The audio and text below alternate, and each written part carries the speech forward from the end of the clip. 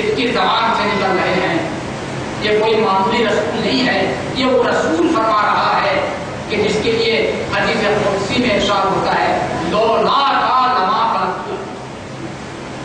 اے میرے حبیب، اے میرے پیغمبر، اگر تم نہ ہوتے تو میں اس کائنات کو پیدا نہ کرتا.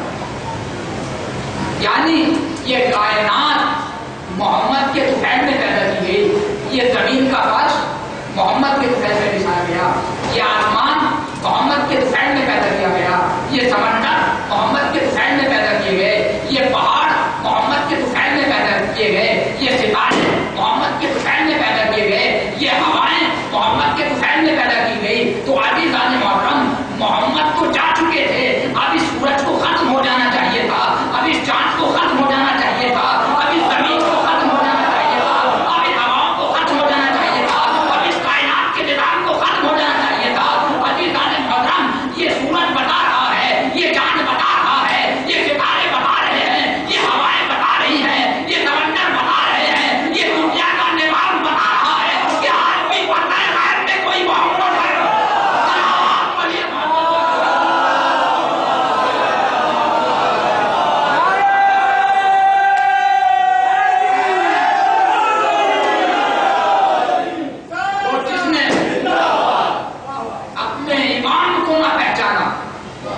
جہالت کی موت مرتا ہے. گرامی دیکھیے، جاننا اور ہے، پہچاننا اور ہے. پہچاننے کا تعلق، معرفت کا تعلق دل سے ہوتا.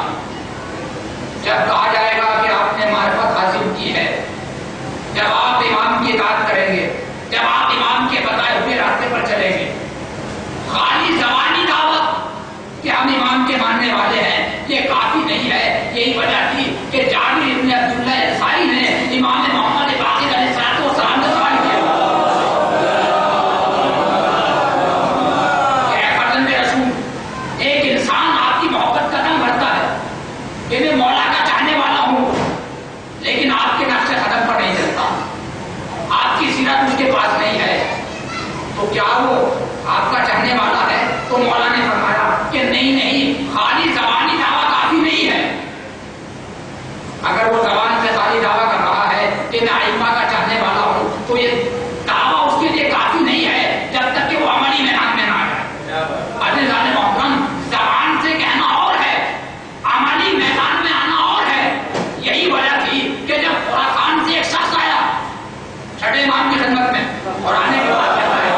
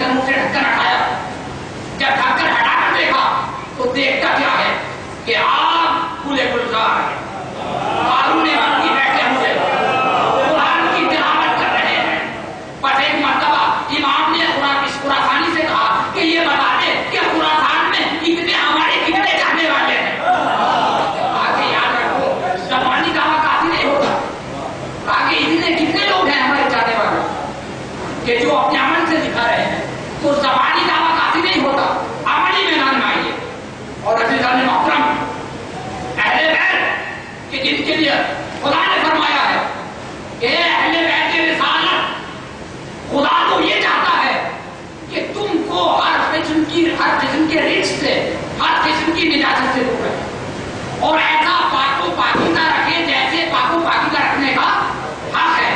تو کوئی نجاست، کوئی رزق ان کے قریب نہیں آ سکتا، چاہے وہ रिज से ज़ाहिरी हो चाहे रिज से बातिनी हो, कोई निजात कोई रिज इनके करीब नहीं आ सकता। अब आप देखिए शराब रिज है, रिज अहले बैत के करीब नहीं आ सकता। खुदावंद आलम कुरान मजीद में कह रहा शराब रिज है, रिज अहले बैत के करीब नहीं आ सकता। तो मेरे अजीजों, जब रिज शराब अहले बैत के करीब नहीं आ सकती तो शराब ही अहले बैत के करीब कैसे आ सकता है? जुआ रिज है, रिज अहले बैत के करीब नहीं आ सकता। तो जब जुआ अहले बैत के करीब नहीं आ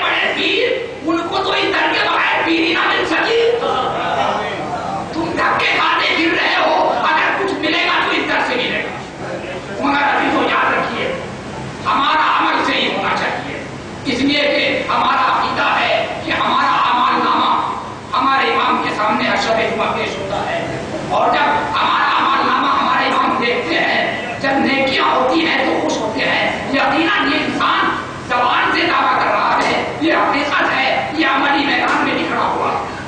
और जब हमारे अमल नामा नेकियों से खाली होता है तो इमाम को रद्द होता है। तुम मेरे अजीजों, हम इमाम के चाहने वाले हैं, हमें इमाम को रंजीदा नहीं करना है, हमें इमाम को खुश करना है, हमें हर एतबार से हमें बच्चों के मुस्तकबिल के बारे में सोचना है। ये कैसे पता चलेगा कि हमारे आइम्मा की तादाद कितनी है? ये कैसे पता चलेगा कि हमारे पहले इमाम किस जगह पैदा हुए, किस सन में शहादत हुई, किस सन में विलादत हुई? हमारे आखिरी इमाम गैबत सूरा का जमाना क्या है और गैबत सूरा में किसने इनकी नियाबत को अंजाम दिया? ये सब जब एक दीनी मदरसा होगा तब ये बातें बढ़ेंगी। अज़ीज़ान मोहतरम, आपकी बस्ती में एक दीनी मदरसे का कयाम होने जा रहा है जहां पर दुनियावी तालीम के साथ साथ दीन भी दिया जाएगा। अपने तमाम इख्तिलाफात को भुला दीजिए। खुदा की कसम, आप मौला के चाहने वाले हैं, अपने तमाम इख्तिलाफात को भुला दीजिए और अपनी बस्ती के मुस्तकबिल पर नजर डालिए। इसलिए कि ये मसला आपकी नस्लों का मसला है, बच्चों का मसला है, बच्चों के मुस्तकबिल का मसला है। अगर आप अपने जाती इख्तिलाफात पे उलझ कर रह गए तो आपकी नस्लें अंधेरे में रह जाएंगी। तो मेरे अजीजों, और ये दौर वो है, अपने दुश्मन से बागी ना रहिएगा। आपका दुश्मन हर वक्त होशियार है। यहूद और नसारा का बड़ा प्रोपेगेंडा हो रहा है। आज कुछ मुर्दा ज़मीर लोग बिक चुके हैं और उनको तकलीफ से दूर किया जा रहा है, मस्जिद से दूर किया जा रहा है। उनको बताया जा रहा है कि तकलीफ क्या है। मस्जिद की जाकर गांव में, देहात में, शहर में दुकान मत करो। क्या है ये तकलीफ? ये यहूद और नसारा का प्रोपेगेंडा है। और ये प्रोपेगेंडा जब भी खत्म हो सकता है जब आपके यहाँ एक दीनी दर्शगा होगी। अजीजों, आपको मोर्चा बनाकर, आपको आपस में नहीं लड़ना है, आपको मोर्चा बनाकर जो दीन के दुश्मन खड़े हुए हैं उनसे मुकाबला करना है। आपस के इख्तिलाफ को खत्म कर दीजिए। तो अजीजों, आज दुश्मन का प्रोपेगेंडा ये है कि मस्जिद से दूर किया जाए, इसलिए कि आज सुपर पावर जानता है कि मस्जिद की आवाज में कितना दम है। अगर हमारा एक मर्जा नजफ में बैठ कर आवाज दे दे या कुम में बैठ कर आवाज दे दे तो जहां जहां भी दुनिया में शिया है उसकी आवाज पर लगते कहते हैं। और यही वजह है कि आज आप पूरी दुनिया का जायजा ले लीजिए। सबने अपनी गर्दन में सुपर पावर की गुलामी का तोहफा रख दिया। सब सुपर पावर के सामने झुक रहे हैं, लेकिन एक मुल्क है जो सुपर पावर की आंखों में आगे डालकर बातें कर रहा है। इसलिए कि इस हुकूमत पर मर्जियत का साया है। इस हुकूमत को एक मर्जा ने कायम किया है। तो मेरे अजीजों, जब इमाम के एक नायब की बनाई हुई हुकूमत का आज का यतीम मुकाबला नहीं कर सकता तो जब इमाम की हुकूमत कायम होगी ये यतीम क्या मुकाबला कर पाएगा?